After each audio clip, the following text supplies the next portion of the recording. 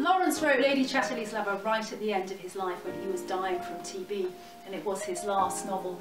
He wrote it 3 times, from scratch each time, and it's been a love letter to Frida.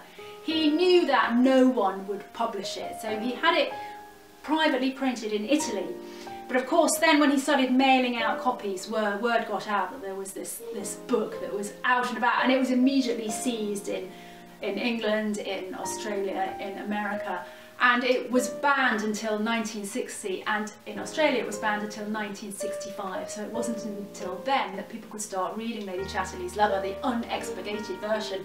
And of course that was now what we think of as the beginning, the catalyst for the beginning of the swinging 60s.